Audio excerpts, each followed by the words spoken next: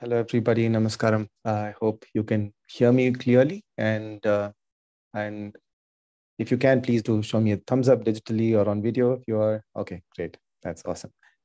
I'm at this place called Himachal, close to the mountains, a little bit of rural space, and it is surprisingly cloudy and expecting thunderstorms.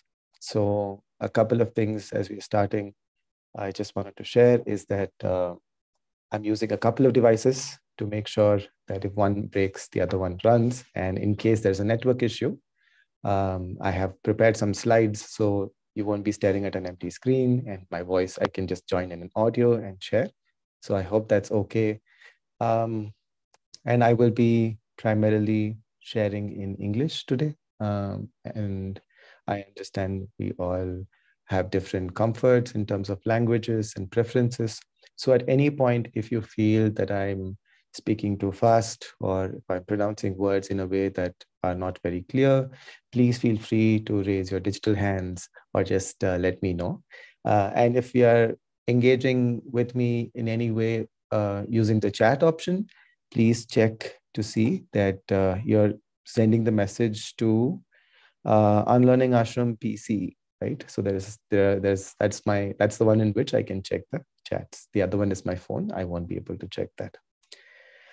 Okay, with that, let's get started. Welcome to the Art of Unlearning. I feel when we start with something like the Art of Unlearning, I know it's a word that's often used. And before we start, I thought I'll share the first slide because I feel what I've been wanting to do today with all of us is that I've been wanting to see if we can come together and really look at the time that we are spending in the next couple of hours, just to see if we can really get intense about exploring and diving deep into what is unlearning and for us, and what does that really mean in the context of ourselves and in the world.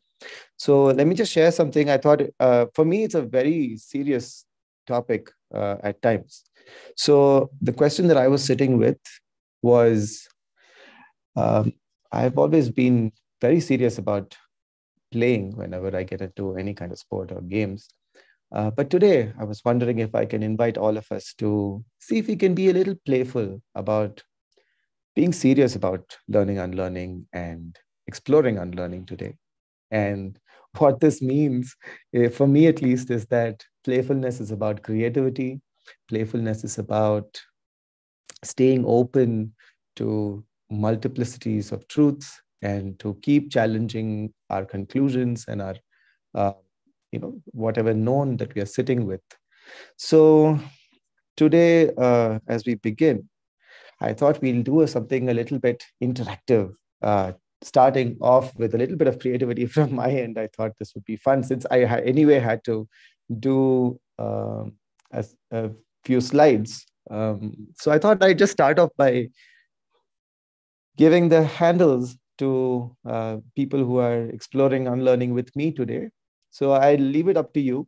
I would love to know your choice. We'll be starting with a story, but I would like to offer you the choice of, would you like to hear a story from my journey of unlearning? And there's a very interesting stories with the wisdom of monkeys. That's really fun, which is also another way we can start. Or we could start with humanity's story of unlearning altogether. But if you notice in my urgent design that I've made, the roots are also sort of interconnected. So whichever direction we start with, we're going to end up touching all of them anyway, right? So what I'd like to hear from you in the time that we have, maybe in the chat option, you can just either say A, B, or C from left to right. A for the story of my story of unlearning, B for the wisdom story with the monkeys, and C for humanity's story of unlearning. Whatever is your choice, we'll see with what people want, and then we'll go with that. All right. Oh, A, B, and C. Of course, we're going to get to all of them. All right.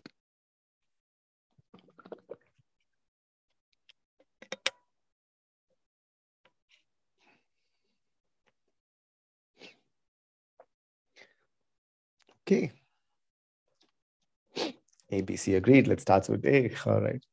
all. Of course, we're going to do all of it. We're just looking at which doorway do we start with and then enter the connected roots of all of these narratives that we'll anyway be exploring.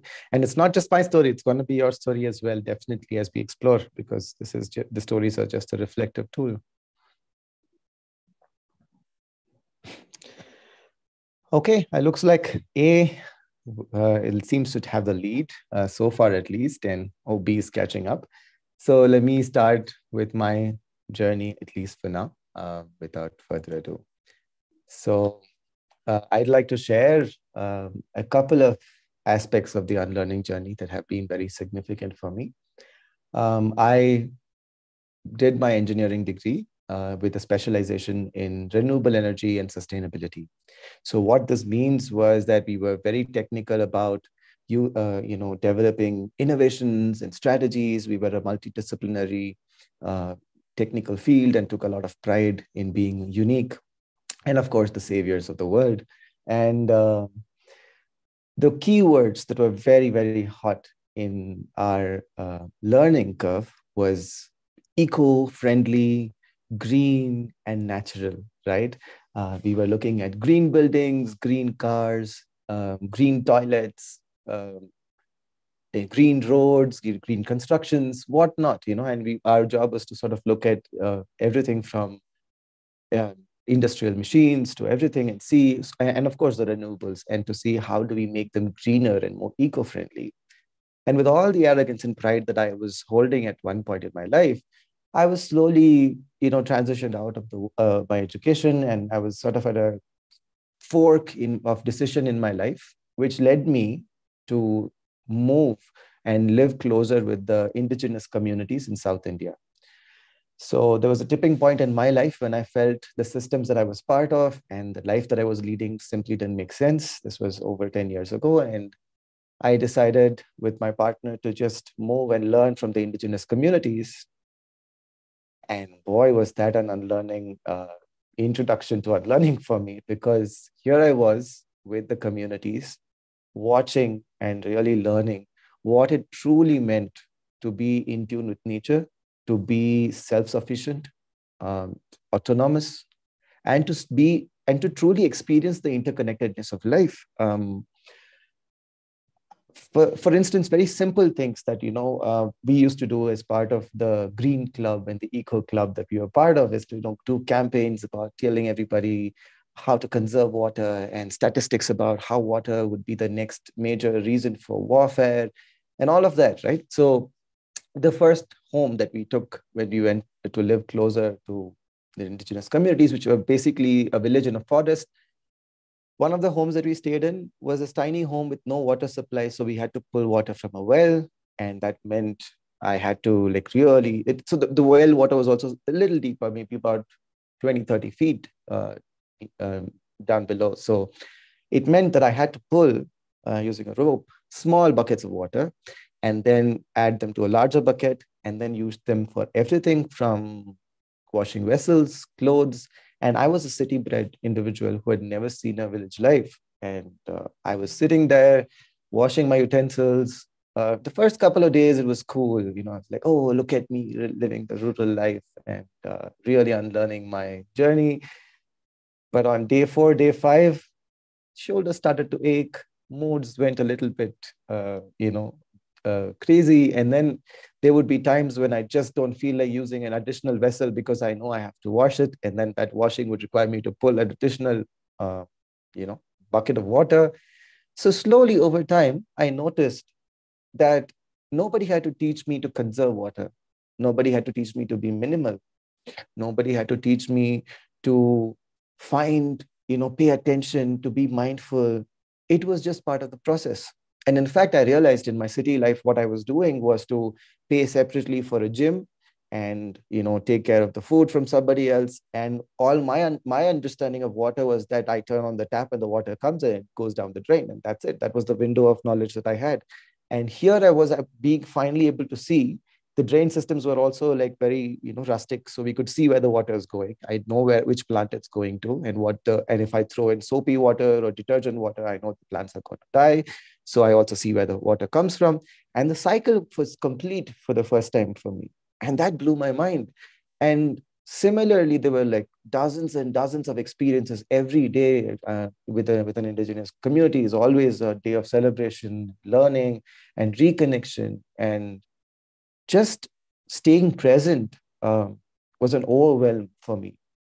And this was one major aspect, of course, about completely dismantling the ideas of sustainability from food, clothing, shelter, and every fundamental aspect of life, which made me question, what was I really doing with my life? And what did I really know? And I started wondering, do I really know anything at all, really? Or have I just picked up stories and just worked with them and just gone with that? Another thing that was really precious to me was to read books. I was a avid reader. I used to carry more books in my backpack than the textbooks when I went to school and to university. And then I realized at one point after these experiences that I knew very little about life. Even if I knew about a forest life, I knew about it through somebody's eyes who had written about it from their experience. So what I really felt at one point was that my knowledge was still very secondhand. I mean, it's beautiful to see it through somebody's eyes who was able to see something differently, but it's still secondhand knowledge. And for me, the question was, what does it mean for me to experience those things, those wisdom firsthand? And what does that mean for me? And that was a really scary ordeal because I literally thought I'd go dumb because my schooling had taught me that if I don't read books, you're not going to be knowledgeable. And if you're not knowledgeable, you can't contribute to the world. You're not important. And that's a scary idea. And I was in love with books more than anything else. So it was a conscious and a painful experiment to just abandon the love of my life at the time, which was one of the greatest breakup stories in my life. For almost 8 years, I just refused to read books. And that meant I had to learn to live with a certain amount of uncertainty and fear and unknown. And there were points when I started constantly questioning it because when I travel around, people would ask me, have you read this book by this person? This is something really cool. Do you know about this ideology? Do you know about that? And I would be absolutely stunned. And I did feel dumb many times. But what was really happening in the process of learning to live with that uncertainty was that over time, I think I realized a different form of intelligence, a different way of knowing life started emerging, a way that felt a lot more closer, more authentic, more real to what truly made life beautiful for me. And the kind of experiences that I shared before, like I really learned to connect with the land, I learned to connect with people, I learned to connect with how I live, how I breathe, how I sit, what kind of clothes I wear, where do they come from. And there was so much knowledge to be learned in just learning to pay attention. And suddenly, what was one way of knowing the world suddenly opened up into this, a multitude, a multiverse of possibilities of just knowing life. And that has been like one of the most significant experiences that made me question almost everything from scratch. So my journey over the years has been to really slow down and pay attention to every aspect of life, to not take anything at face value, no matter whether it comes from scriptures, whether it comes from books, whether it comes from science. Can I slow down and understand how do I relate with it? What is my experience of it? What is my understanding of it? And where does it come from? And that has been what unlearning has meant for me. So, um, I mean, going back, I'll just check with the story that I was wanting to talk about was this whole new world that we're living in, right? The era of superheroes and superpowered people. I don't know if you know the kind of magnitude that of these productions that are happening, not just with the Marvel Cinematic Universe, but if you just open any OTT platform or any small scale platform in regional movies across the world in series, everybody wants to have some superpower or the other, right? Like, I even talk to kids who feel like, oh, I'll just shoot powers at you and I would fly and I'll go here. And it's not a new story, but it has definitely been catalyzed by the mainstream, narratives that have happened. And I was one of those. I've been a big fan of like comic books since my childhood. I love watching these movies. And it always fascinates me to see, oh, there's so much power in all of that. But over time, one of the biggest unlearnings that have happened for me is that I realized that our narratives of superpowers are essentially exaggerations of just our survival methods. I want super strength or super speed, or I can move from one place to another by flight, or maybe become invisible. But these are essentially just exaggerations of just the basic survival processes, right? There is nothing new. I would like to read minds and and the real question for me became, what is it that truly makes us human? Because you could see that superpower people are not always heroes. Some people become villains. And I started questioning myself, questioning this whole narrative of what makes somebody a hero or a villain? What is in the spirit of that? And I realized it's very simple for me, at least when I look at some of the stories. Both people in some narratives, for example, like, if you're familiar with Batman and Joker and all of that, the characters, both people have gone through trauma. Both people have lost something very important in their life, someone very important, and they've been scarred through an experience. But here's one person saying, hey, something hurt me really badly, and I'm going to make sure that that never happens to anybody else again. And I'm going to dedicate my life towards that. And somebody else says, you know what, life scarred me so badly, I'm going to make sure everybody understands the pain of that, right? So it became a question of seeing. It's not just a question of power, but it's about how we hold that power, how we hold that responsibility, and what about that is connected to our humanity. So the real question for me became, what is the real superhuman? What does it really mean to have a superpower? What is truly super about being human? And I realized, just in my journey of paying attention and exploring life, I have learned that for me at least, this is the truth.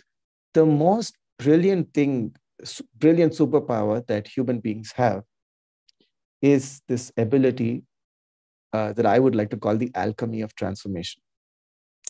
I would like to share a couple of quick instances. There is in the Southern yogic tradition, which is called the Siddhar tradition, there is a Bogar is the name of a yogi. This person, the Siddhas were known in the South for being capable of consecrating idols, right? If you go to many of the South temples in the South, these Hindu temples, these would have been people who added, energized the idols of different temples. And in such a powerful way that these temples would continue to, they're said to continue to emanate that, dissipate that power to people who come in, creating spaces of peace and tranquility and energy for those who are willing to receive it. So you'll usually see there are small shrines dedicated to the yogi who consecrated the idol. So Bogar is one of the siddhars from the South Indian tradition who consecrated an idol called Navapashana, which means it uses an amalgamation of 9 of the deadliest poisons known to people at the time. 9 of the deadliest poisons put together in a certain concoction, and an idol is made out of that. And every time somebody, there's a process of like adding milk or water to just cleanse the idol and also to re-energize the idol. It's called an abhishekam. So when the water flows through the idol and then comes out, it has medicinal properties. So it is not just a belief, it's not just a mythology, it's actually like something that people have really wanted to study. So what fascinates me, this is just the most fascinating story I've heard, but in a simple, relatable example, we can always understand that the snake venom is used for treating snake bites, or we use the same principle of using a weakened virus or a bacteria to give ourselves inoculation to diseases. So we do use what can cause disease can also be healing, right? What is poisonous can also become medicine. This is a knowledge that some people learned how to transform something that seems to have a nature of death. How do we turn that into something that becomes life oriented?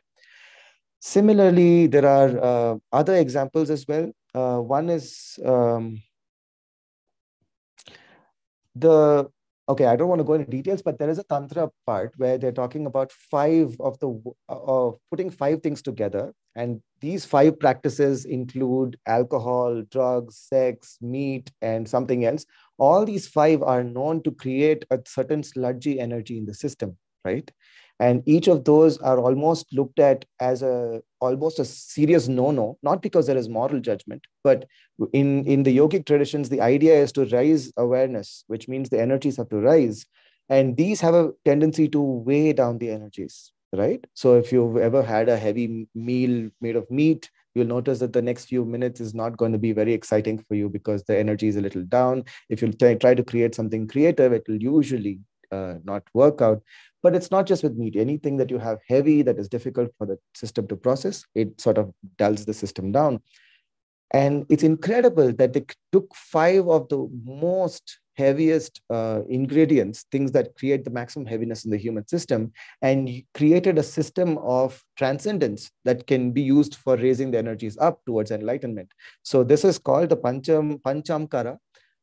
It is one of the, I mean, not everybody practices. It's very, very remote and prescribed for certain people only. So don't go experimenting with this. But the idea is that it's possible to take something and transform it entirely into something else. And people do it all the time. There are fantastic stories of people going through trauma. They turn trauma into wisdom. And that's the whole story of being a superhero. And for me, what creates that quality in human beings? What is that ability to transform whatever we go through, whatever comes our way in life? How do we transform that into something brilliant or something that is in tune with our growth?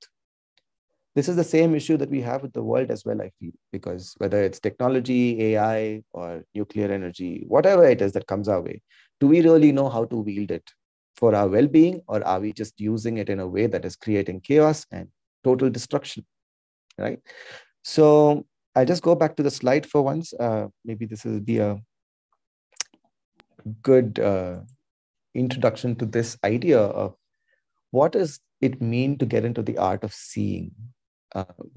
And for me, this question was always there because if you look at the hourglass below, I realized that for a long time, I thought acquiring knowledge made me smarter and made me more knowledgeable. I used to read, I used to listen, I used to look at, I was one of the earliest people in my university who was watching TED Talks and downloading them onto hard drives and disks because at the time it was not even public yet.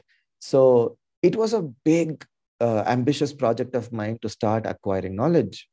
And over time, I realized that no matter how much I acquire up in my head and all this knowledge does not translate to my lived experience. I can talk about healing and give advice and suggestions, but when I feel traumatized, when I'm going through something that makes me completely unsettled and afraid, then I am absolutely incapable of learning to apply what I've learned.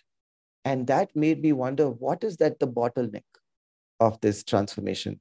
How do I translate what I have learned and read and whatever it is that I've taken in into a lived experience? What does that even mean?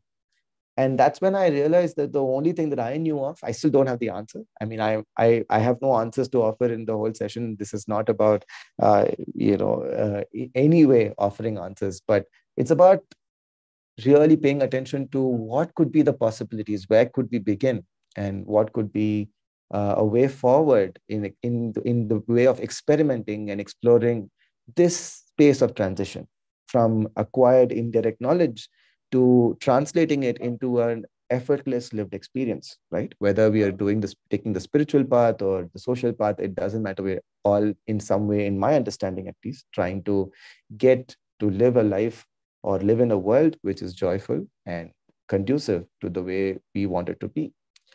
So going back to the art of seeing, for me, I learned that the art of seeing is something incredibly valuable. In fact, I would go as far as to say that in learning to see something fully and totally, and in its in its entire depth, as we learn more and more to engage with something, it has a fundamental ability to transform our lived experience effortlessly.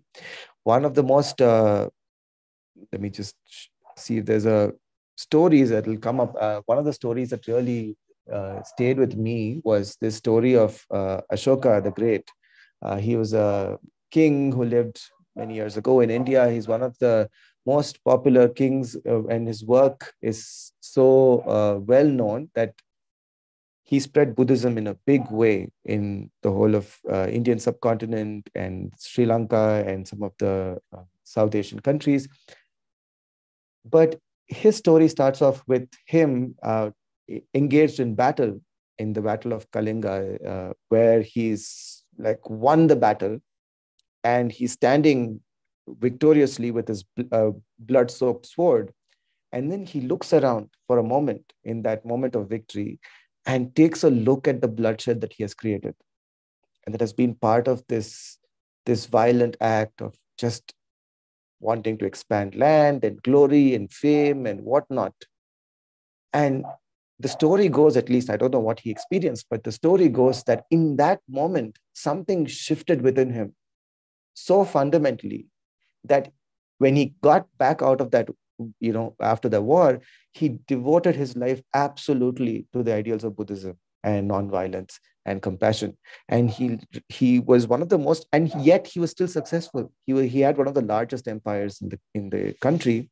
And even the story of Gautama, the Buddha himself, is something like this, right? And he saw the sick and the dying and the old, and something shifts. So the question is, what in seeing life, what are we really seeing? How are we really seeing? How do we really look at the quality of how we look at life? And is there a possibility for us to really engage with it deeply? Yeah. So in that aspect, I wanted to say, maybe just look at me as I'm talking. And this is an invitation for all of us. Like maybe as I'm talking to you right now, maybe just slow down and pay attention to what's happening within. Maybe you arrived now or a bit earlier. Maybe you expected someone different. Maybe you saw an image. Maybe you had an idea. Maybe you heard my voice. Maybe I look too young, too old, too this way, to that way. Maybe I'm still talking too much more excitedly for a spiritual person or an unlearning person. Maybe you like moments of what I say, don't like moments of what I say, right? And it's interesting to learn to see this from the space of understanding what is the quality in which I am able to receive this moment as it's happening right now, right? For example, if there's a flower, and I mean, I wanted to pluck one, but I didn't feel like doing it just for the sake of the session, but I am sure you guys have all seen a flower. If there's a flower, and if you look at it in one way, there's an artist is able to look at the art of the flower. There is math in it.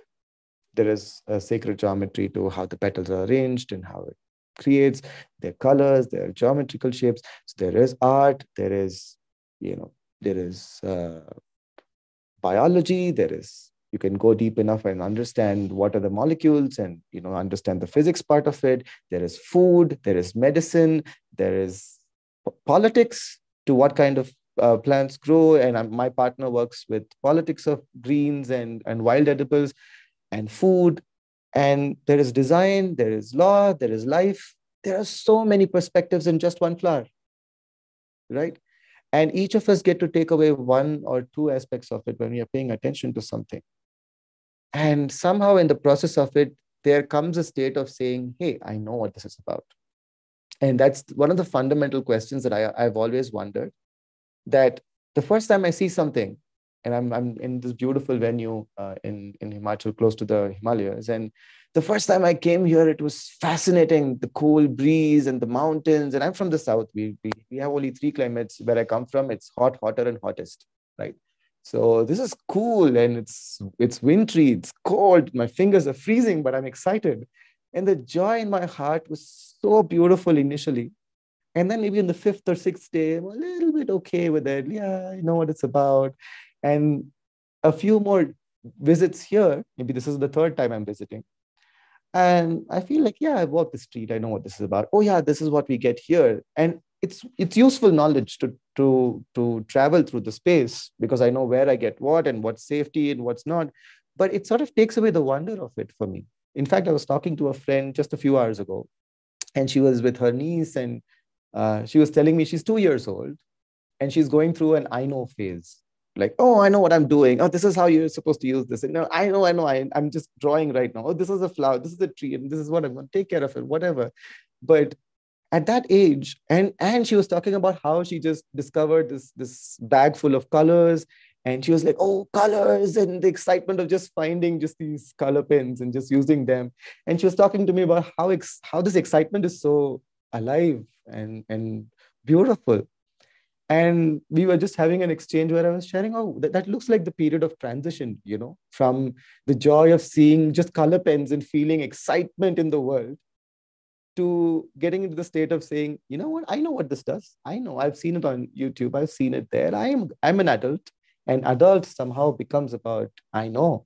And somewhere along the process, I feel, what are the things that do we really know, and how much more is there for us to know? Is the known coming in the way of us embracing the infinitely more possibilities of all that remains to be seen? Is it taking away the joy of life?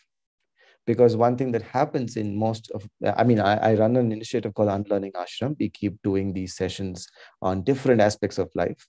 And often at times I have people saying, you know what, I've done this, there are just simple games of like trying to get to know each other, looking at your life and sharing a story. So people come to me, some of them are like, I've done this already. So let's do something else. Let's do something new and exciting. I said, there's nothing new to do. Everything that I can offer has been done by somebody in the world. All the wisdom and all the things that are really valuable about life has been said by somebody at some point. There's nothing new to talk about. The idea is not to go for a spiritual shopping experience, but that's what the market teaches us, right? Like, brand new product, and this is the new idea. And these are the ways in which we get programmed and colonized to keep expecting something new, and new is beautiful, new is wonderful, new is exciting, and the old is, unless it's antique and you're a little eccentric and strange, maybe, then you're okay, you're allowed, it's okay to do that. But otherwise, it's always new. And for me, I feel there is something new. It is in how I connect with myself in every different scenario with the same tool. If I'm just looking at my life and sharing my life's journey, my story of unlearning that I'm sharing, I'm doing it probably for the 100th time. But each time I talk about it, I still find something new. And the way it lands on me, the way I express it, the way I experience it is definitely different. So in the spirit of talking about something new, I know I've been going on for a while, just from my end. So I thought we'll do a little bit of an activity. We've been sitting for a while as well. You can do this activity called What is New is the name of the activity. But how we'll do this activity is that you can either use your whole body or use just your hands if you're not feeling like it. It would be great if you can all turn your cameras on. So we would like to see each other for this activity at least. The idea is, over the next 2 minutes, right? Try to hold your body or just your hands in different ways and formats that you have never seen before. Not done before, but seen before, right? So you can make new shapes or hold your body in new postures and positions. But the idea is to find one stable point where you think, I have never created this. Okay, one is you've never created this with your body before, but also something that you've never seen before, never ever seen anywhere, anyone do before. So can we just try this experiment for the next two minutes? Just get off your seats if you're feeling that you're sitting for too long, stretch your body, take your time and stay present to just your body and your creativity. Or if you're not willing to wake up and move around, maybe just stand, use your fingers, and just see if you can create new postures. Once you create something, just stay with it, watch it, and be with that, and see what's really new about it. Are there elements of that you already recognize? Are there parts of it that you've already seen before? Or is it entirely new? And once you've spent a few seconds with it, make another shape, right? So you can keep doing this and see how many you can do. This is not a competition. We're not going to, everybody can get a million points right now. Okay, all of us are in the same place, but we just try and play around and see how many different shapes and postures can we create with just this body and your hands. Do it in your own time and see just for yourself, how does that feel? And take some time. Yeah.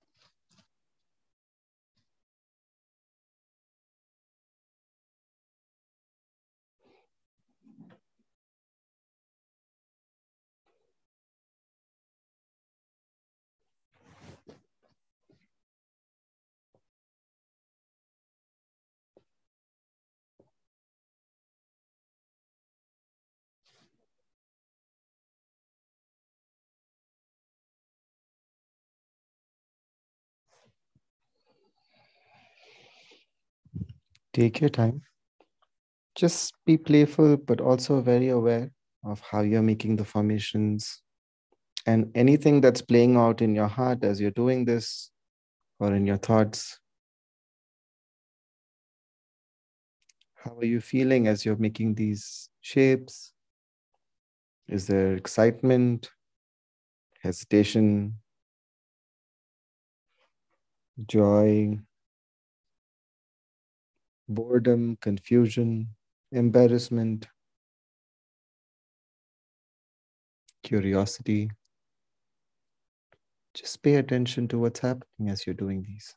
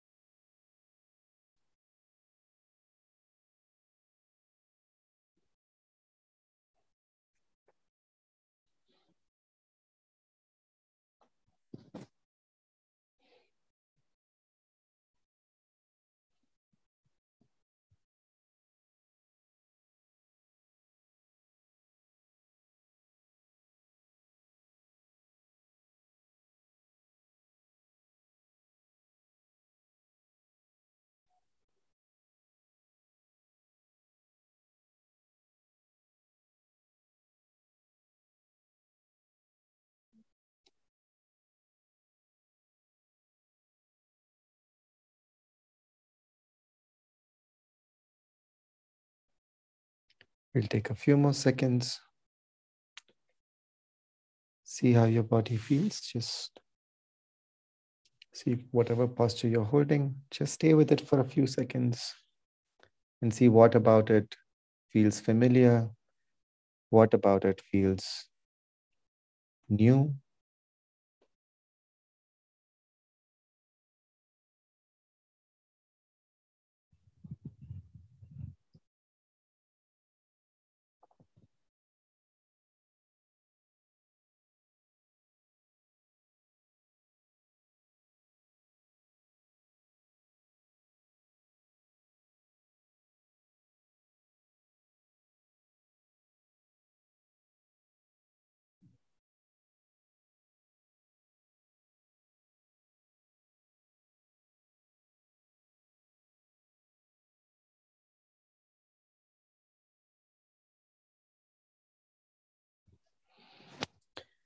Okay, gently come back. Take your time. Just relax your body. Take maybe a deep breath and just relax as you exhale.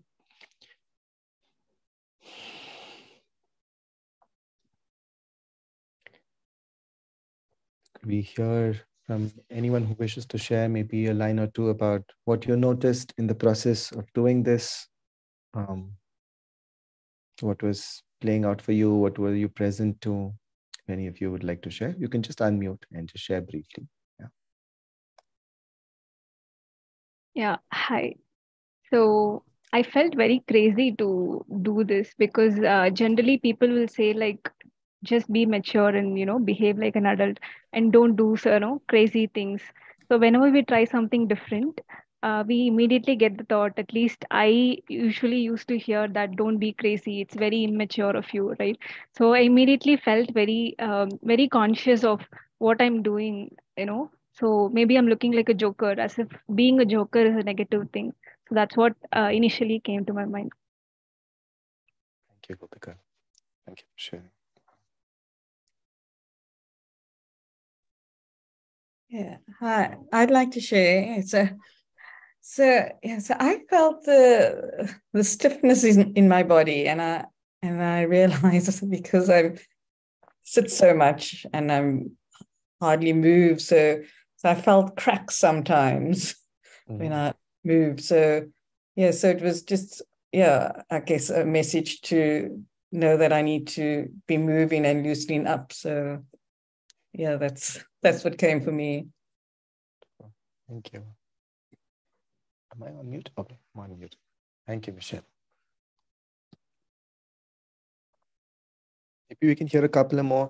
Also on the chat, those of you who are not feeling like sharing right now, could you share how many different types of shapes were you able to make roughly? Just ballpark somewhere. 325.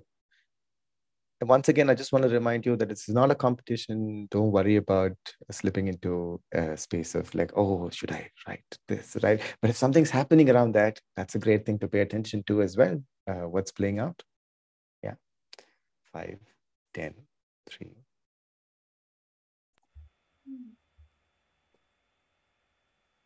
I notice the body more as a landscape.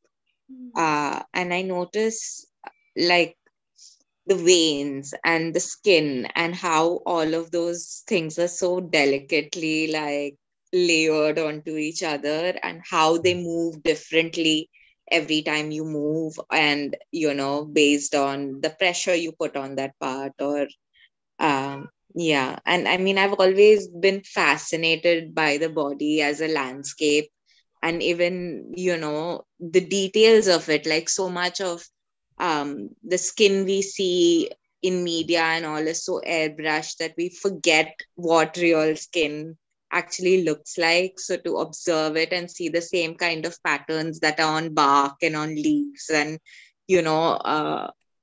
roots, and just see the world reflected in you, and just being again grounded in the fact that you are a part of nature, and there is no such thing as saving nature, or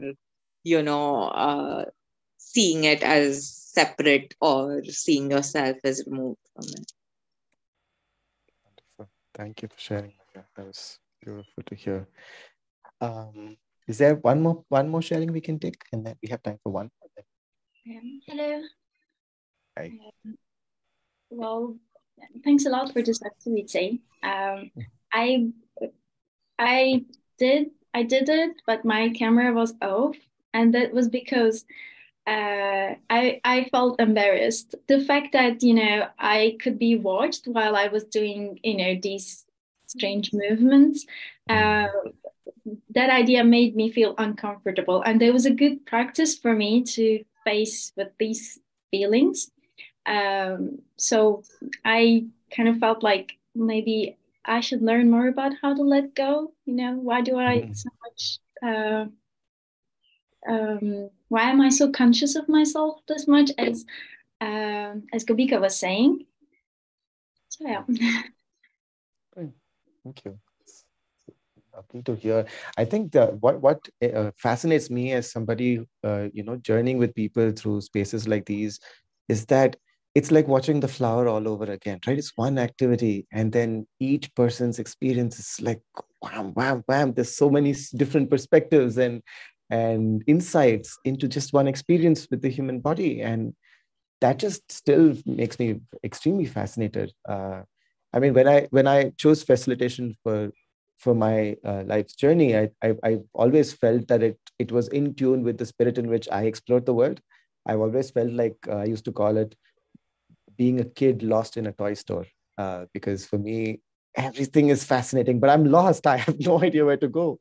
There is a bit of panic and confusion in the whole thing as well, but then it's incredible. It's like I'm happily lost. Maybe the yeah. So I think for me these are moments that remind me of that energy where there's just insights, and I feel all of these are incredibly adding to the wholeness of the experience as a whole, right? In terms of looking at the flower as a whole, and we're looking at the experience from all sides.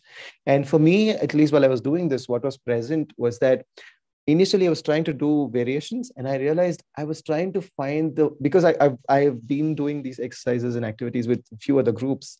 So I was feeling like, oh, I'm on the hard level because I can't do the ones I've already done before.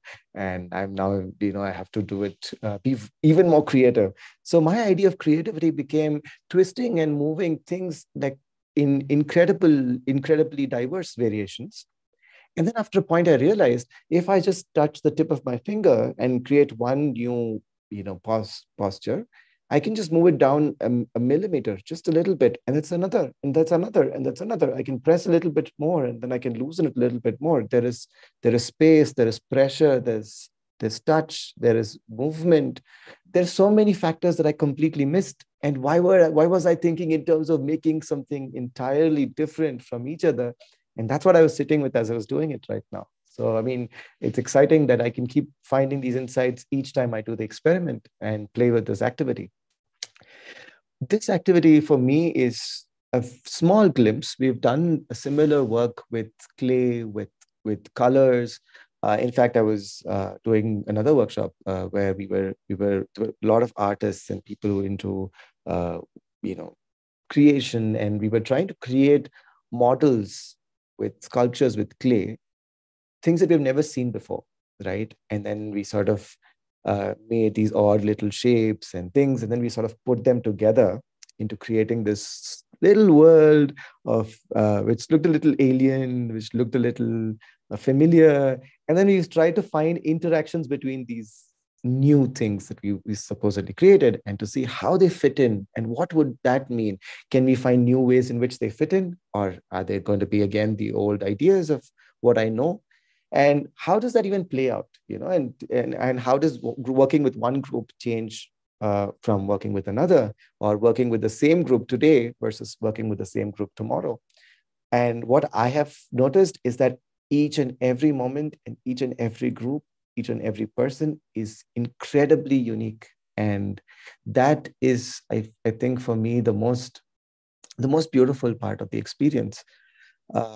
We'll get to that part in a while, but I think as we are getting to this phase of the workshop or session that we are doing, we're going to try and slow down a little bit and really see what are the nuances of what's happening here, and maybe get a little bit more serious. I know I'm sounding still very excited because I get very lit up when I do these things, but I think there's some hard discomforts and inconvenient truths as well along the way that we might need to look at in terms of really understanding what is this block about, what comes in the way of me experiencing something afresh, and what is the nature of this whole idea of newness, right?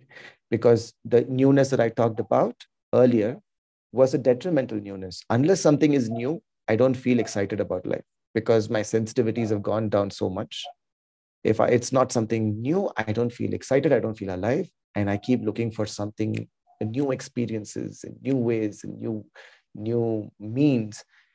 But newness is also something that we really have to look closer and deeper, which we do. I just share maybe the screen because it's easier for me to keep track of where we are at.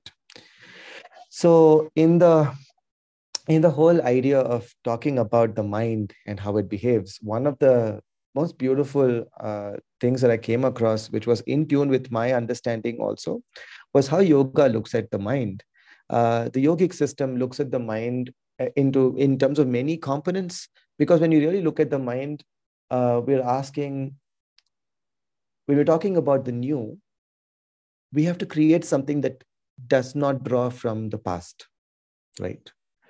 And when yoga looks at the mind, it talks about different aspects of the mind. It talks about a part of the mind that is purely based on memory, which is recycling memory over and over and over again in unique permutations and combinations. And oh, I think I skipped a slide. Anyway, and there is a part of the mind. When we say the mind, one of the things that I've noticed is that the mind is not necessarily here. The English language translation for the mind seems almost parallel to the idea of brain, right? Just 1 second. I think I'm getting a message from Mahik. All right. Just give me 1 second, please.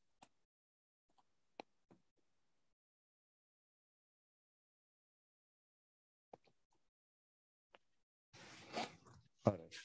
So what we were basically doing is to understand, is there a part of my mind, is there a part of my intelligence that's beyond and unaffected by memory?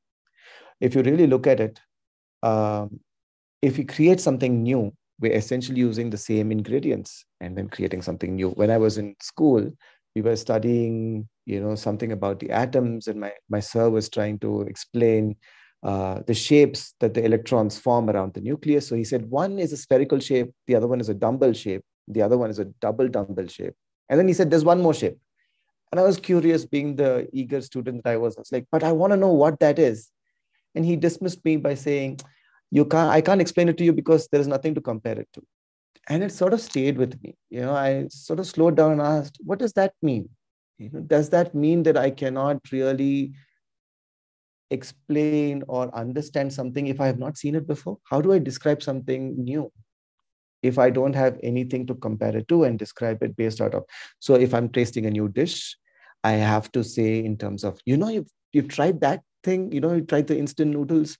It's sort of like that, but it's also creamy like this. But then you put two together, it's sort of like, combination between this and that. So if you look at how language works and communication happens, we're constantly working with the known in terms of how we understand, interpret, and look at the world. It happens to a large extent that it almost seems like without the backing up of data, like the machines work, right? Without data in the background, it is impossible to apply intelligence. And that's where this idea of what yoga calls as chitta, but we can look at it irrespective of all the labels and terms. There is an aspect of the human intelligence that is free from the burden of the known, right? And different cultures look at it differently. In my understanding, some people call it Zen, some people call it meditativeness, some people call it mindfulness, some people call being present. But what that essentially means is absolutely being present to what I'm experiencing without really breaking it down into the new, right? And when you go back to what you were doing with creating shapes and postures, if you really pay attention, what's really happening is that we're still working, even in creation, we're still trying to put two and two together. So if I say, maybe I start with a shape like this, the very idea of putting these fingers together is from a certain memory, right? I can only put it together in ways that I've already thought of, or I've already experienced, or I know is possible. I never think of bending my finger backwards because I've never done that before, right? Because I know this is how it works, and that's the knowledge that I'm using. And I'm creating things with what I create. So that part of creation is definitely drawing from memory. But the experiences of what we are going through while we are creating is incredibly unique, and it is happening in that moment. In fact, what fascinates me about this whole journey of reimagining learning and education for myself is what's happening within me is one of the most unique experiences on the planet. How I'm experiencing this session, this moment. Maybe we both have something spicy to eat. And the spice part, if I say, oh, it's so hot, and you might understand the same heat that I'm going through, but only from your experience, right? You and I will never be able to be 100% on the same page about what exactly it is that I am experiencing. So, which means my fear, my joy, my struggle, my sensation is incredibly unique. And it is so unique, not just in terms of space, that other people cannot experience what I'm going through, but it is also unique in the fact that it is unique through time. I cannot I cannot compare what was or what will be in terms of what I'm going through right now all the time. Only very limited times will I be able to do that. So, what this means is what we are going through in the moment is something that nobody through time and space can ever know, whether they're enlightened beings or scientists or artists or whoever it is. They can never really experience what I'm experiencing, which means it's incredibly valuable, even if you go by market standards, that it's more precious than anything else in the market. But somehow we've learned to ignore that. That is the thing that we end up ignoring most, right? Which brings us to the next part of how we apply and what kind of impact this kind of a mindset that is constantly drawing from the limitations of the known is impacting in the world we live in, because the world we live in impacts us and how we are impacts the world in some way. We're just going to take a look at some of that. Before we go into that, I wanted to share that the session is going to be a little longer because the assigned time for the session is about 2.5 hours. But I'll give you a little bit of glimpse of what we'll be doing. We'll be looking at how this idea of the known coming in the way and what kind of systems have emerged from this kind of a limited way of looking at life, without freshness, without presence, without aliveness. And what are the systems that have emerged through this and how have they impacted each other? This will be a small part, and then we'll do one more activity. And then we look at a way in which, like, I feel for me, a lot of times there's a lot of despair that comes in the way. Oh, if I'm so conditioned and I'm so broken down, is there no way forward? And I thought we'd actually look at what are some possibilities to explore to start reversing the process. And that's where unlearning comes in. So we'll just look at a couple of experiential activities for ourselves to see how can we begin this journey of unlearning by connecting with different aspects of ourselves more in the present. So that will be a lot of body work. That will be the closing part, which will be a significant chunk of maybe a 30-minute or 25 minutes of just an experiential activity where we'll be using the body and the breath and our awareness. With that, we'll bring the session to a close, right? So we're about halfway through the session. We might end early also, but just wanted to give you a sense of what is yet to come. And in meanwhile, if you feel like you need to stretch your body, you need to walk and listen, or just move around, feel free to do that. That's always welcome. If at all possible, I think maybe I think we'll have another, I think, activity in a couple of maybe 5 more minutes. So then we'll see, 15 more minutes. And then we'll see if that also helps us like move around a little bit together. But for now, we will sort of like just take the time out to just go a little deeper into the applications of what happens, because all of this is good for understanding for me. Oh, this is how I think, and this is what's coming in the way. But what matters to me really is that, is this really impactful? What is really doing to me and the world? And what am I really creating? And what I'm sharing is mostly from my perspective and perception of what I've seen and observed in the world. But as you're traveling with me, I would invite you to see if you can connect it to your own life experience and your journey and your insights. Because after the activity that we'll be doing, I would love to open the space and hear what has been present for you, what's been your truth and your reality. That would be also the tail end of the work that we'll be doing today. Yeah. So for now, let me just share this particular slide. Yes. Yeah, here we go. For me, what happens when we get into a space of knowing or even recognizing that there is a way to be present to something beyond the compulsions of memory means to really understand what comes in the way of experiencing this moment, which is why I was saying, even as you're sitting in the session, I want you to see what are all the churnings that are happening. Maybe you feel like you're sitting for too long. Maybe you feel like this is an important thing or an unimportant thing. Whether it's this way or that way, we constantly, the mind is trying to relate, compare, and try to make sense of what's happening. And in the process of drawing from the past, maybe you've sat in a session like this, which worked for you or didn't work for you, and that creates a certain kind of bias, and that impacts the way we experience the session right now. And when intelligence starts constantly drawing from a sense of the known in the memory, and it recycles it, depending on how compulsive it is, what happens is it gives birth to biases, distortions, and deceptions of all kinds, which means I'm unable to see things for what it is. Once I see an incomplete picture of everything around me, now I get this innate sense of incompletion, right? I feel like there is a sense of not knowing, but I don't want to accept it because I feel like I need to be valuable that way. So I fill in the gaps with belief systems, dogmas, or theories. Essentially, when we say belief, the very nature of the word belief is that it is rooted in the I don't know, right? You only believe something that you don't know. If I had to ask you, a difference between maybe sex and gender, if you are a male or female, all you have to do is just see if you are taking a look at your body and your organs and your genitals and get a sense of it and say it. But this is very present in the body. But when you're talking about a gender, it is about an experience. It's about an identity. It shifts completely. It is a question of your culture. It's a question of how you connect. It's a question of something, much more complex.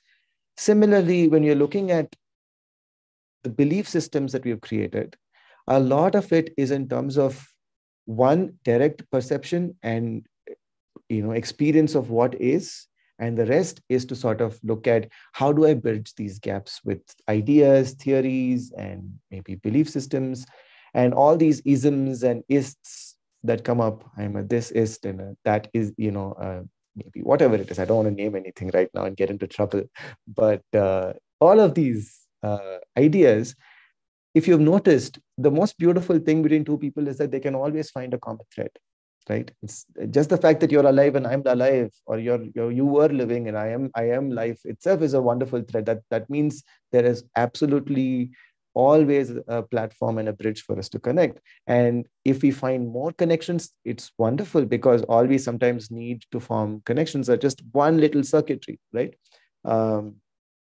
Whichever aspect of nature that you're looking at. If there's at least two little vines touch each other, they'll sort of form a connect. Two little wires touch each other, there's enough electricity passing through.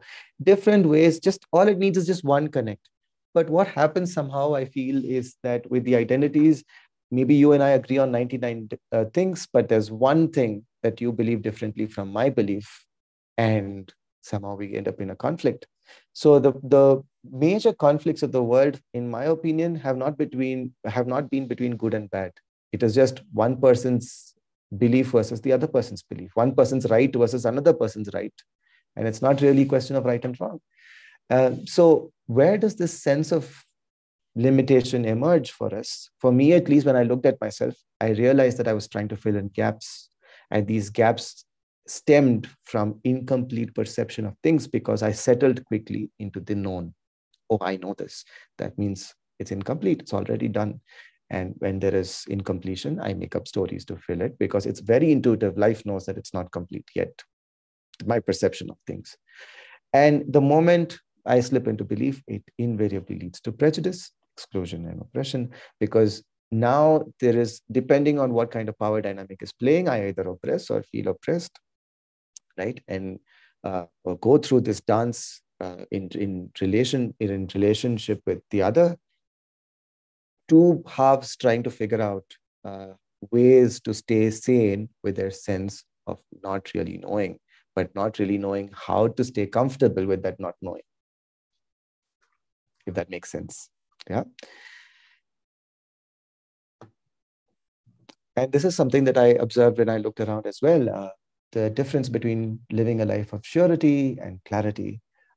I've grown up all the time being told that, hey, if you're really sure, you just fake it till you make it. If you're out there in the world, you can just go out there and just talk about stuff as if you know it and people will value. I go through this all the time when I'm traveling. I feel like, just the way I interact with people somehow makes them think that they have to teach me something or the other. And most of the time I'm happy, but sometimes I'm just not ready to receive at the time. But it happens as I talk, I realize that, okay, maybe you've explored something for a bit, but it comes from this authority of like, yeah, I've done everything. I was remembering that 2-year-old kid with that energy of like, I know how it's done, how it's supposed to be drawn. And that comes from a certain innocence. But I think as we grow older, there is this urge to prove something out there. And there is this energy of wanting to be sure of everything, because somehow it feels like this, if we can barge through life. I don't know if you've seen these social experiments where people just pretend. Oh, this is a very interesting example. Recently in India, somebody pretended to be from the government and received top military security to go and visit a couple of states in the north 3 times for 3 whole tours, accompanied by military personnel of the highest security, just because this person just threw attitude around and just pretended to be a senior officer going for inspection. Nobody asked him for an ID card. Nobody asked to confirm. Only after 3 whole tours, people found out that that guy was a complete fake. It was a scam altogether, right? And it works. It works so well, especially in my context, at least, that if you just pretend that you're knowing what you're doing, a lot of times things just seem to fall into place, which for me, I'm laughing about it, but to be honest, I see that as a sign of some profound sickness in the society, because that means we've really sold our intelligence to the loudest voice, to this most surface level appearance of things. And that to me seems connected to all the mishap that has happened in the world. So the energy of surety is definitely rooted in security. And if you notice, one strong component of this surety is that it always needs numbers, right? If you have enough, the saying goes that if you have enough fools around nodding to everything that you say, then you feel enlightened. So it feels like it doesn't matter what you say, but as long as enough people do the same thing, it seems to work. And I have found this really sad and fascinating, that a lot of the times when I have conversations with individuals and see how they behave in communities and groups, it's very different, because there's always this worry about, I know something isn't good enough for me. I went into an engineering college. And there's a trend in the last 10, 15 years that so many of the engineers dropped out because they didn't want to continue engineering. And each person, as they went into the college, they knew that this is not what they want to do. But the only reason they do it is like everybody else is doing it. It's as simple as you stepping out of the house and seeing everybody in the streets running towards something. And you might maybe take a moment and ask, hey, what's going on? Why are you guys running? And whatever. But if people are really in a state of panic and there's a lot of race and something's moving, the first instinct is to run. You don't even want to know what it is about, right? And in some way, the numbers have such a strong influence. It works as long as it's about survival. Yeah, maybe there's a flood and nobody has time to talk, but that's great. But we've designed our entire world in such a way that we're all probably running through the rat race or markets. It feels like humanity seems to be rushing towards something. I don't know what really, but I have to dig the planet. I have to transform the planet. I have to do this. I have to create that. I have to, just watching how AI has been going on. Now, major players are saying, please slow down, because we don't know what the hell we're doing and it's going to go out of hand too soon. It's going to be like a science fiction nightmare. But people are like, if I don't do it, somebody else is going to do it. So I have to get on top of the game. I have to be ahead of the curve, and I'm not going to stop. I don't know what we're really rushing towards, but it seems to be the trend everywhere. In contrast to surety, of course, I don't want to go into again and read this page, but clarity seems to be able to stand in on itself. And I think for me, the switch of moving from surety to clarity has been a huge one. It might not have great social survival value, which I'm learning the hard way. But things that you do know, you're really sure of. I mean, nobody needs to, you don't feel doubtful if you have two hands, right? It's just two hands. You can just see it. This is clarity, right? But if I ask you, are you beautiful? Are you, do you think you're a 9 out of 10, 8 out of 10? Then there's a little bit of question, because it's a comparative mind that comes into play. It's not a simple presence that just says, hey, I can sense, I can feel, it's there, I'm present. These are my hands. Versus asking, oh, what am I? How pretty am I? How beautiful, how handsome am I? What is, and then that goes into a different state altogether. And this is the last part of, I think, one of the systemic frameworks that I think we have fundamentally, that has emerged in a big way, that I look at as colonization. Of course, yes, they have found different expressions through race, through caste, through class, in different contexts. But primarily, for me, the fun part is just to notice that the mind seems to assign values differently to different things. What is just the diversity of life? If you walk into a forest, there are grasses, shrubs, plants, trees, mountains. Each of them have their own role to play. Each of them are beautiful. Each of them are connected. But it's only a mindset of hierarchy that goes and says, who's bigger? Is the tree better than the grass? Or is this better than that? Which is what we've done to our schooling systems and all the other systems of the planet. Is this race better than that? Is this gender better than that? This idea of putting one on top of the other without really understanding the context of it. For example, if you want to have, a distant view of where you are, you have to climb the tallest tree. Yeah. So there is definitely a good option and a bad option. You don't climb the shortest tree. So there is a better and worse for a specific context. But without the right context, if I simply go into a forest and ask which tree is better, which tree is big, more important, that makes no sense. But somehow that's what we seem to have done in many aspects of how we look at life. I'm living in a space which has a lot of monks and nuns walking around. And I noticed that the locals have this really funny habit of they'll be having a conversation with me, and then the way their body language changes immediately when they see a monk and a nun, and then there's an immediate assignment of power, right? And then they turn back, and again, I'm a local versus a foreigner. So just walking around the space, I'm watching how strongly my own friends who have no idea what I do about my work have sometimes just see somebody and they have like a certain people around them, of course, numbers, and there are people around and talking to them. Then immediately they assign value. They don't even know who the person is, but there's somebody that must be somebody important. And this is a friend they were sharing time moment with, and suddenly the energy shifts. So this is a fundamental thing that happens constantly in our everyday life. And I don't want to make a theory about this, but my invitation for us is to watch how much and how deeply this is happening in every moment of our day-to-day life.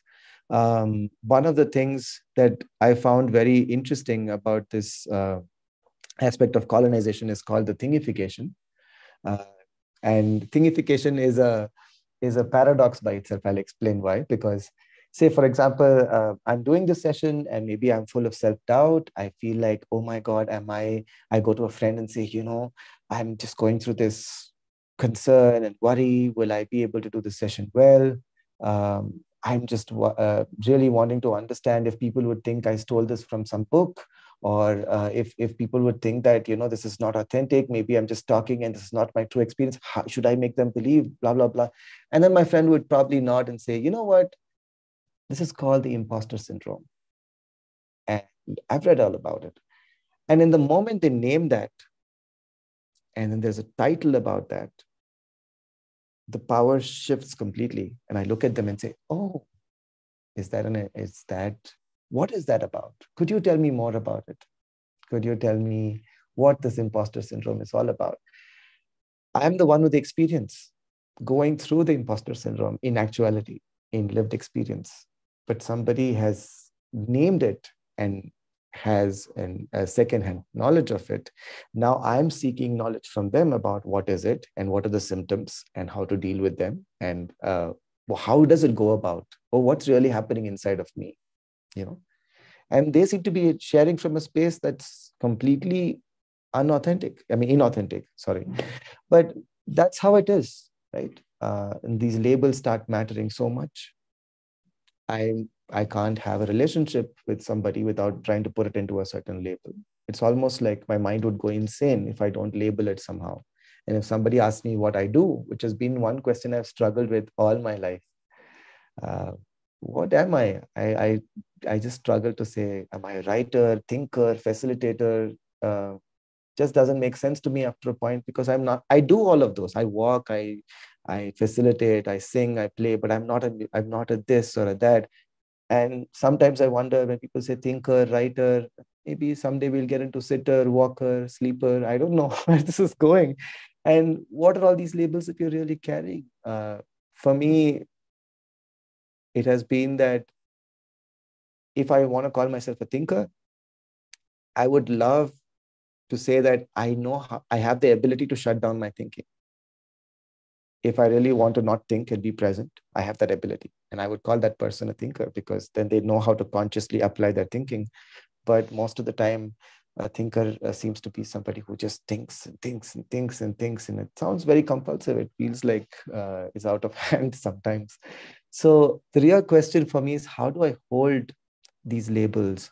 Am I in the process of learning about life, constantly jam-packing the diversity and the bounty of life into my little framework of how I want things to be, right? And that's a question that I've often sat with.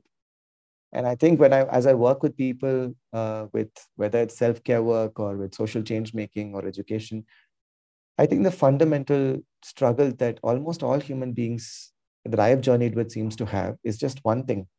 Life is not happening according to the way they expect or they imagine.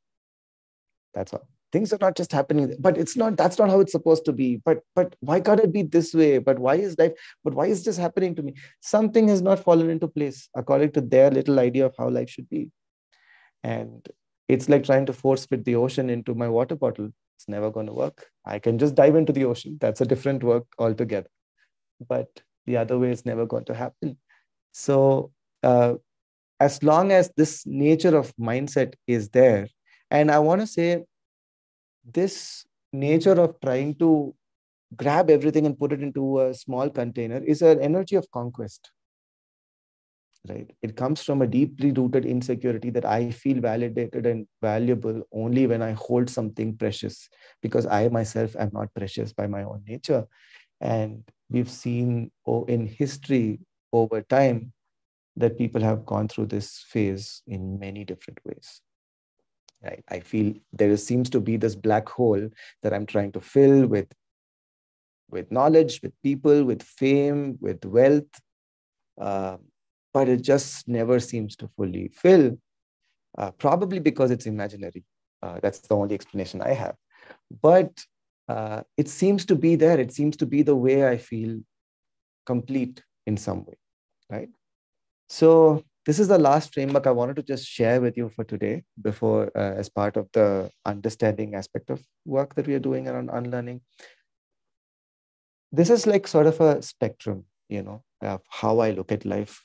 As an individual, the way I interact and look at life is connected to different levels and layers of how I interact with the world. For instance, let's take the upper half. I'm an individual, and when I'm with my family and friends, I have a certain level of impact in the space. For example, if I want to decide what I want to eat tonight for dinner, then I have a certain say in creating that, making that happen, right? Maybe there's a family of 3, then let's do a very rough, it's not accurate, but roughly speaking, there's about 1/3 of a say I have in a 3-people family. Maybe it's a family of 10 people. I have 1/10 of a say about what should be made for dinner. And as we step into the larger and larger spheres of life, our impact in the world is, in some way changing. If I have to decide something for the whole neighborhood, I'll have a slightly smaller say, but a significant say nevertheless. And when I try to vote for creating the government, I have, in India at least, I have 1 and 1.2 billion say in what happens, who becomes the next representative. And similarly, my extent of influence and connection and impact seems to keep diminishing as we look at the larger and larger spheres of life. In fact, if I want to transform the world, if I want to transform my country, if I want to transform the community, if I want to transform my family, my ability to transform that is already limited by design. And for good reason too. I would never like to live in a world where one person determines how the world should be for the rest of the 7 billion people. That's called dictatorship. And that's not the way I would like to live in. But it's good that none of us will fully get what we want in terms of how we like to reshape the world. But we still have a power, and how we use that creatively, consciously determines what kind of a world we create. And if you look at the bottom half, it's supposedly going into the inner aspects, again, from the gross to the subtle. Initially, it's just the body. We can pay attention to what's happening very physically. It's very in your face experience of what's present for you. And then the thoughts and subtler layers of emotions, and then energies. These are, at least in my experience, the 4 aspects of what's happening within me. Yoga also looks at it this way. But what I've come to see over time is that these aspects of how I keep my body, thoughts, emotions, and energies are entirely in my hands, right? I'm not saying, for example, I might not be able to move my body, beyond its design, but how I experience something in my body, how I take it, is completely with me. How I maintain this body is completely with me, right? And what kind of thoughts I create, like we talked about, the thoughts and emotions that we're going through is incredibly unique. And these are things that nobody else can put their hands in and actually change unless we allow them to. At least by design, this is how it seems to be. But if you really look at how these relate to each other, at least in my experience, the line that is in between both of these spheres is the line I feel is the imaginary line between this inner world and the outer world. But for me, it is also the line of reflection, because as I'm able to stay free from my own burdens and distortions of the known, I feel I will be able to better address the situations out there.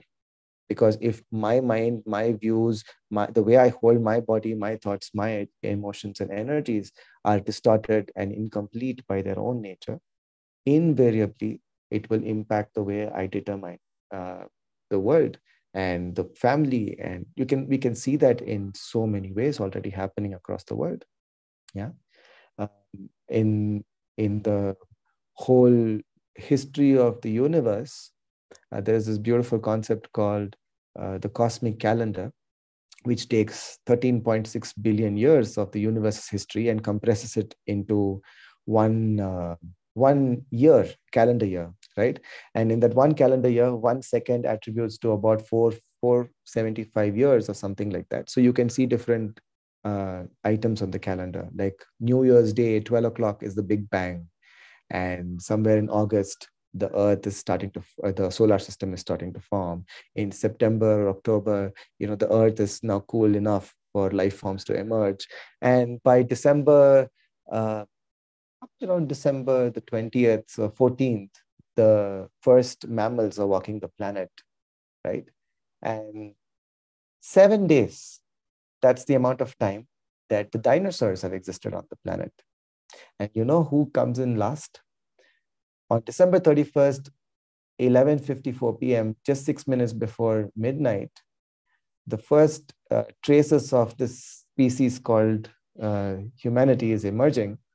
And all the modernity that we have created in the world is just the last 4 seconds of the calendar.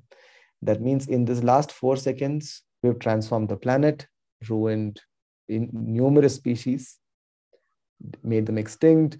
We've created global warming. We've fought wars. Forget damaging the planet and other creatures. We've damaged our own species, right? We've oppressed. We've gone through loads and loads and loads of problems. But at the same time, we've also created moments of beauty, moments of grace, moments of power, moments of connection. But very quietly, it's happening. And the real question for us is, how do I hold myself in a way that I know the difference of how to apply myself in the world? And how does unlearning come in the way? And for that, the most important point for me is to learn to live with the sense of the unknown. How do I stay comfortable with uncertainty? And how can I not compulsively try to escape pain and discomfort? Because in escaping that, I resort to dogma, belief, stories, and invariably that leads to problems. So we'll try a quick, simple activity, which will also help us stretch a little bit. This invites us to sort of stand up. And if you can just move a little bit, I might have to move my camera also a little bit, but let me see. So what we're basically trying to do is stand with your feet parallel. Maybe you relax a little bit with your body and take a deep breath, inhalation. And as you exhale, just gently relax your body. If you feel like you need to stretch, you've been sitting for a while, you can just stretch and feel comfortable. Make sure that your body is a lot more settled. Now, what we'll essentially try and do is just very slowly and mindfully, we'll try and connect the movement of the hands and the arms with the breath. So for instance, with slow inhalation and steady inhalation, as I inhale, I just raise my arms forward and see if by the end of my inhalation, my arm is above. And then exhale and then relax the arm down. So we'll do it in a way that you take a deep, slow, gentle breath. But as your inhalation is completed, you should adjust your pace in such a way that your arm reaches the topmost point. And then as you exhale, it gently comes down. Yeah. So we'll start with one arm first. Maybe start with your left or right. And keep your eyes closed. And just pay attention to see. Inhale and raise your arm all the way up.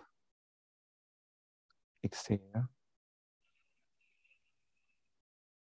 Slowly, fully, all the way down.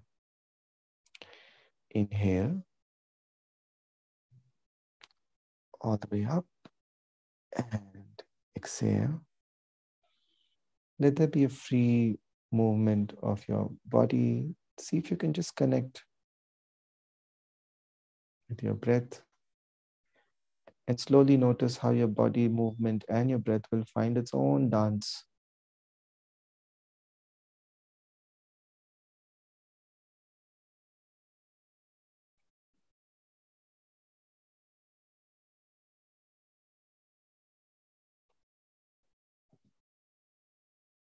You can do alternative arms, one arm first and then the other.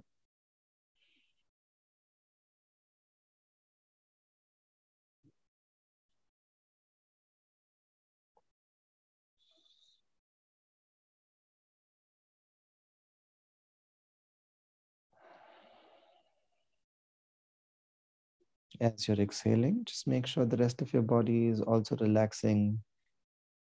You're much more at ease. Bring your body to ease.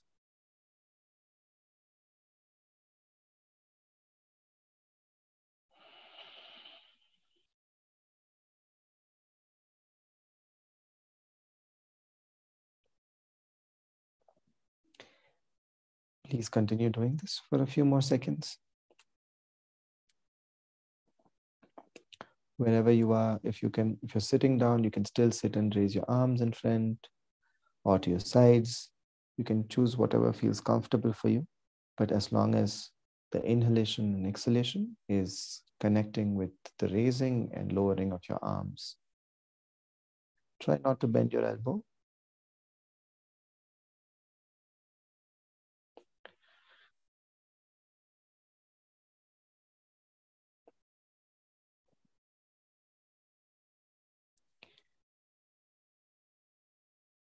And as you raise your arm right now, with the next inhalation, as you raise above, just keep the arm raised above your hand, straight up vertically. And just continue to breathe normally, but just leave your arm above your hand, above your head.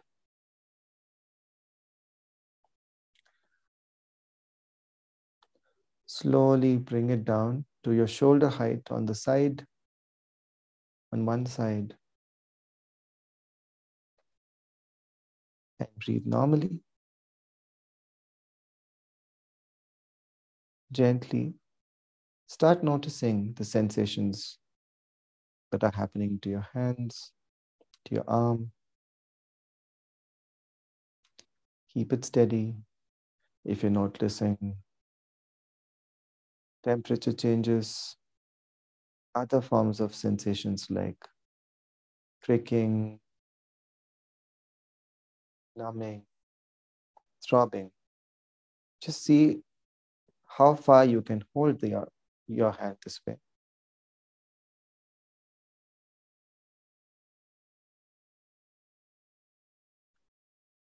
If you notice discomfort happening, just see if you can pay attention to all the dance that's happening in your mind and your body as the discomfort spreads,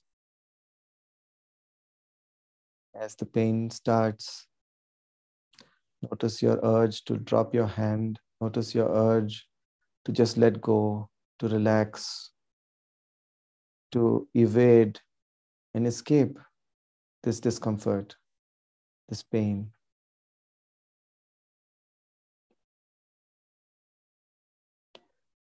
Just pay attention to what's happening inside of you and slowly bring your attention as well to the sensations of pain and discomfort happening in your arm and your shoulder.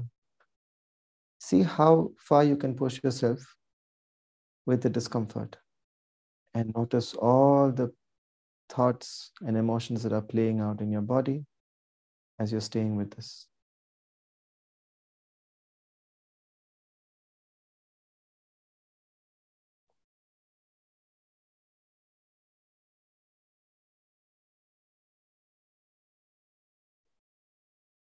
Every time you feel like you're done, just take a second more, just push it just a second or two more and see, is it possible to be present to that extreme discomfort and pain? When it becomes absolutely unbearable, you can slowly start reducing, lowering your hand very slowly. Take your own time. Only when you feel that you've reached your limit, very, very slowly, you can lower your arms.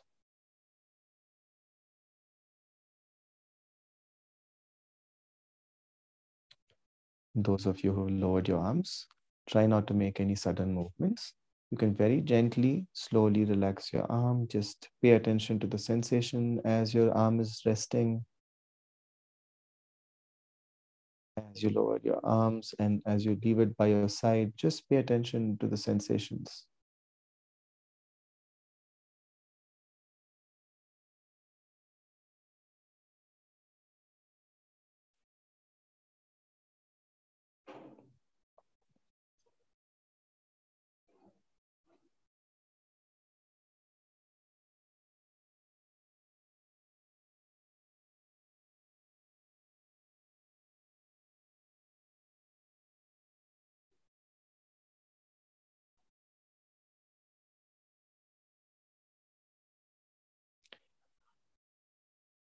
Relax your body consciously and your arms just consciously without any sudden movements.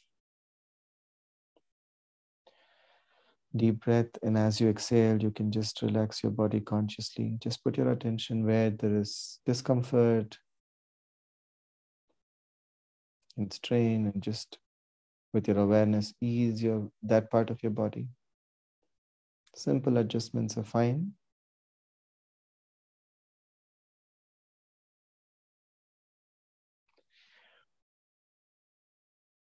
Take your time.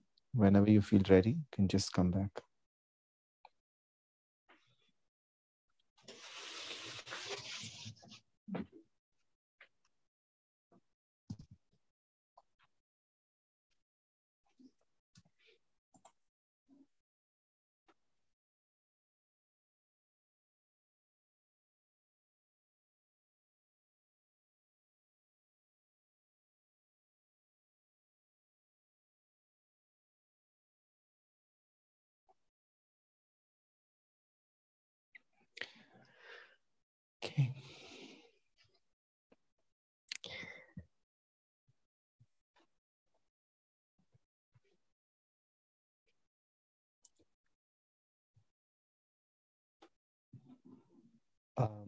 anyone who feels like sharing any experiences, we can just hear them out. We can go to the tail end of the session. But if any of you feel like sharing, maybe just in the chat box, you can just share that. Meanwhile, just wanted to share that learning to sit with discomfort for me is a key part of how I shape my unlearning journey, because without really learning to stay present to one thing totally, absolutely, even at the cost of all the distractions that are happening, life does not yield, wisdom does not emerge, at least in my experience. And this requires me to step out of the comfort zone and to really challenge myself at times, but not to the point where I would break down completely. So to learn to find that fine line between this extreme and that, and to see how do I really reconcile in that space between. This is a very essential and experiential part of unlearning process. And what we did today was a physical experience of this discomfort. But this happens every time our images, ideologies, beliefs, assumptions, conclusions are threatened in any way. Yeah, this might make us to make and break friendships and bonds. It might enable us to create and end projects, change how we are, how we feel our mood swings, or how we relate to ourselves as well in the process, right? So the question is also an invitation for each of us to, if you're considering unlearning as a way forward, to really know life beyond the limitations of the known. One of the key things is to learn to truly learn the art of being with things, right? Whether you're being with the breath, whether you're being with your body, being with yourself, just learning to be with something is incredibly important. And that is a lost art that I feel is a challenge today, especially in the fast pace of life that we are in, the kind of situations that we are creating. And if you're really looking at the kind of known and unknown, one of the things that matters most, I feel, in the way we shape our experience and the experience of the world is the ultimate and the mother of all the unknowns. That is death. And for me, this is, I just don't want to go into details this time. I just very briefly touch upon it. For me, it is, as life, the only known that all life, I feel, in some sense, knows that it's just that whatever is going on right now will end. And we know this not because of some study or by somebody has told us, but simply because we've seen death happen around us, and also death happens within us. What we thought of, the way we thought yesterday was not the way we think today. The friendships we had yesterday is not the friendships that we have today. The nature of what we are and how we hold things keeps changing every day, which means what is will someday come to an end. And in some sense, that's the only known that is guaranteed. Otherwise, if you really look at it philosophically, we don't even know if you're awake or asleep, right? But that's too much into inquiry. But for now, the idea of holding something as delicate as death, which is the only known, but that's the one thing that we know absolutely very little about what happens, what goes on after that, because there's nobody who came back and spoke yet, and there's just, that's the space where you'll see in the world where there's a lot of stories coming in.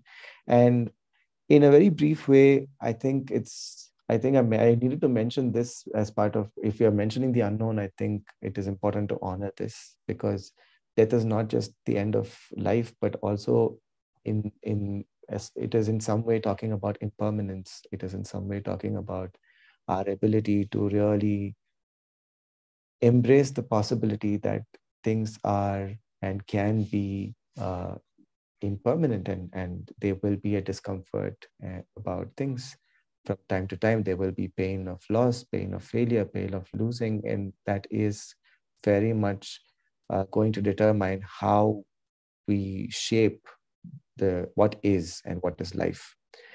And if you really look at the world, you'll see, and I'll leave this up to you, but the designs that we have created, whether it is economic, social, educational, whether we're looking at financial security, social security, whatever it is, that the energy of conquest. And today we have countries who are constantly patrolling borders, and we as humanity, the species spends its maximum time and energy creating money that goes into war and defense. And this is basically a question of me pointing my gun at you and you pointing my gun at me and saying, if you shoot, I'll fire. If you fire, I'll shoot. And nobody's actually shooting, but nobody wants to. Some people want to, but there's just this stalemate, and people keep loading themselves up with more and more guns and looking at each other and saying, hey, I might come at you any moment, right? But that's where we seem to be putting the majority of our resources and time. And that's a reflection of how our designs are reflecting of how we hold our sense of impermanence within us. And for me, it's definitely connected to our stories around death. So I won't go further into this aspect, but I just wanted to say, irrespective of what we're holding and what we are experiencing, whether it becomes a tool for our growth or does it become a trap that enslaves us and creates, all sorts of misery within and without us, is the real question. And that is where I feel unlearning comes into it. And unlearning as a process for me is about really slowing down and understanding, how do I recognize these traps, right? And it's very difficult sometimes because I'm the person, I have my own biases, and I'm sometimes not able to see what I'm going through. But it is possible to find a way to notice without the burden of the known. If you're able to start paying attention, I have noticed for myself that my ability to see how I trap myself in different moments and how biased I can get and how distorted my perceptions have been slowly starts easing up. And there is hope for me in that space, because I am no longer enslaved to my ideas of what I'd like me to be, like life to be. There is a certain ease that comes into the place. And this definitely means sensing into the presence, because this is the only part of the intelligence that is not sullied by memory and the past. And that allows us to be truly creative. Because if we want to really self-design life, if you want to design and shape our lives the way we want, what do we shape that? I mean, how can we shape something without really understanding what is it that we are playing with? If it's clay that you're working with, you need to understand the nature of clay. If you're shaping something else, you need to understand the nature of what you're shaping.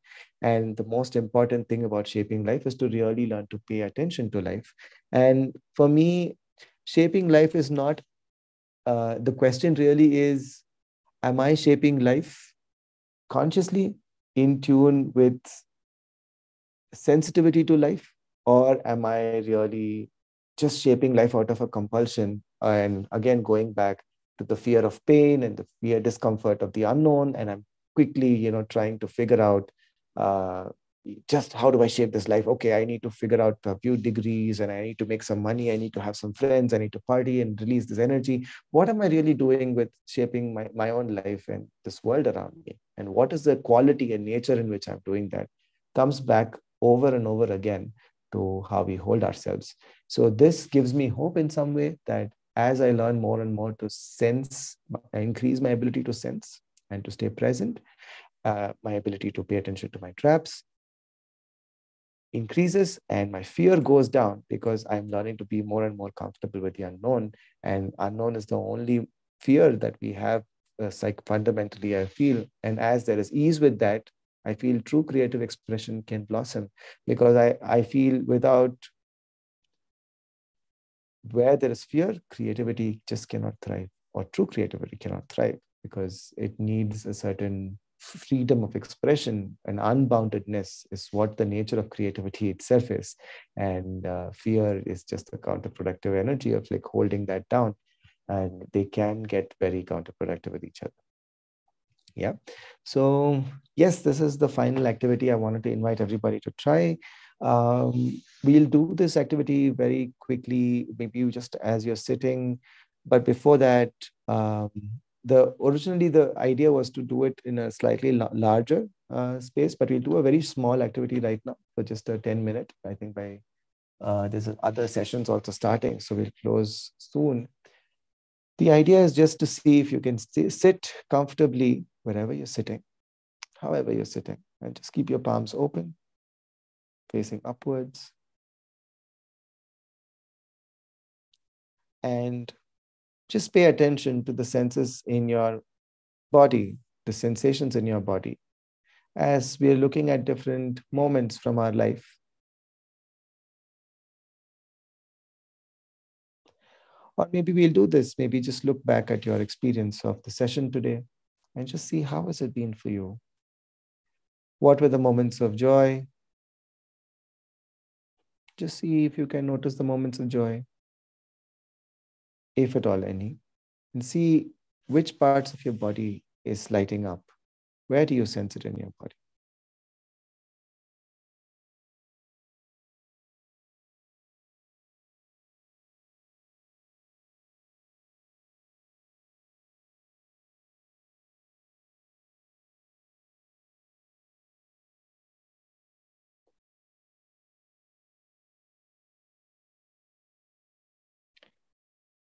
What were the points of discomfort?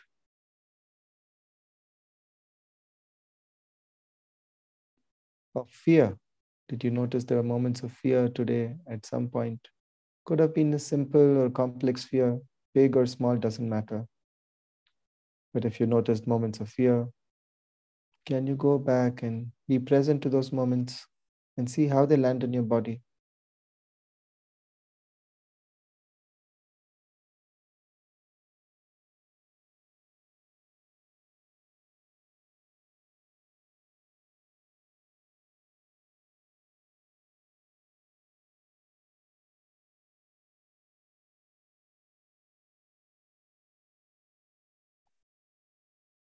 Were there moments of anxiety, panic?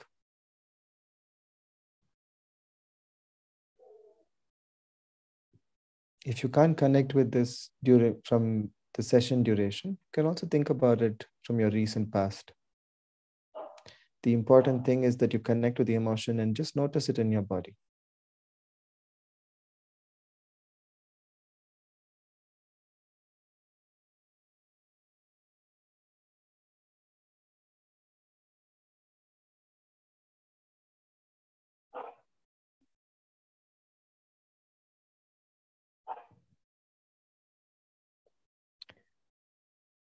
Did you notice moments of restlessness today?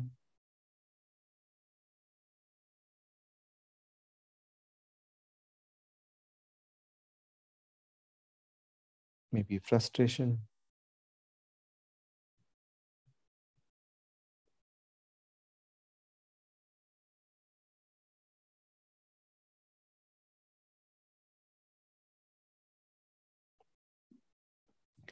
What about moments of resonance, where something really clicked? You felt very connected.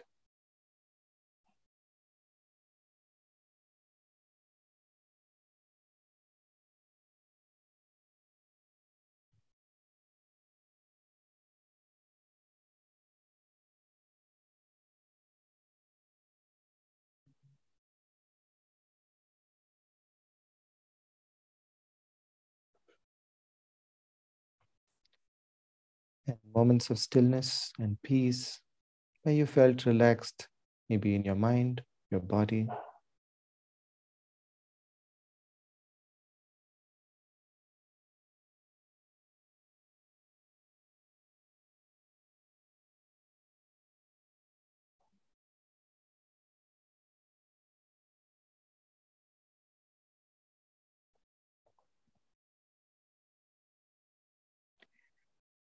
When you feel ready, just gently take a deep breath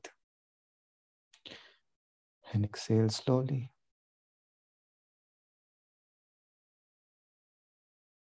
And gently come back.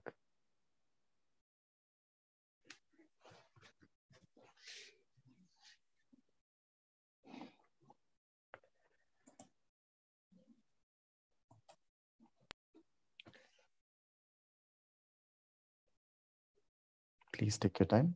Whenever you're ready, gently you can come back. And those of you who are here with us right now, we can take a few more minutes, maybe another 10 minutes, if you'd like to share any reflections, insights from the activity, or just through the session. If you'd like to share anything that came up for you, we can just hear everybody, and then we can close.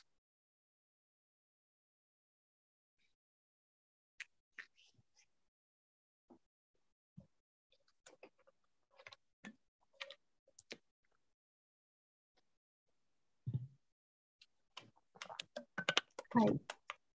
So the one word that I would take back from the session was seeing, because while you were, I just got one thought, like previously, why have I not thought about all these things in depth myself? So as you said, I just realized that I was just consuming the second-hand knowledge that someone else have observed something, and I was just taking it in as a knowledge. And even though I thought that I was practicing, but it is just the second-hand knowledge that I was practicing. So it's not the real unlearning or the learning that is happening.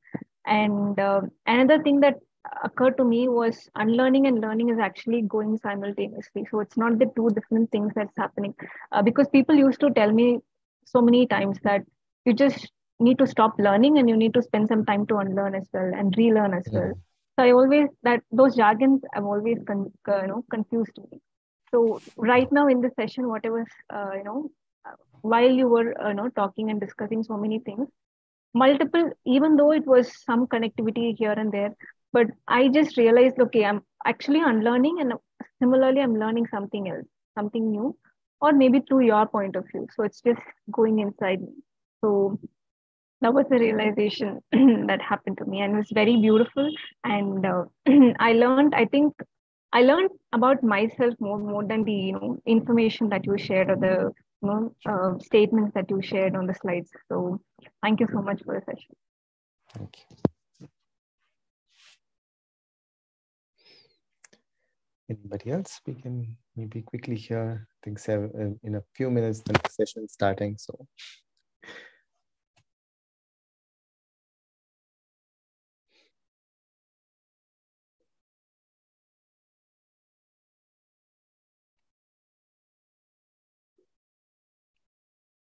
Thank you, Rosaria. I think this is a beginning of a journey for me as well, and it's been wonderful to just journey with all of you. I know the timings, we did have a bit of a push and pull with the organizing group as well. I had no idea about the scheduled plan, so I'm hoping that the time here with me was worthwhile, and I'm very grateful to be able to unlearn, begin at least explore this unlearning journey with all of you. Please stay in touch. If you Google up Unlearning Ashram, you can always connect with us and join us, add your wisdom and insights in our journey, and let's create a beautiful world for us and each other. Yeah. Thank you so much. Thank you for your time and your presence.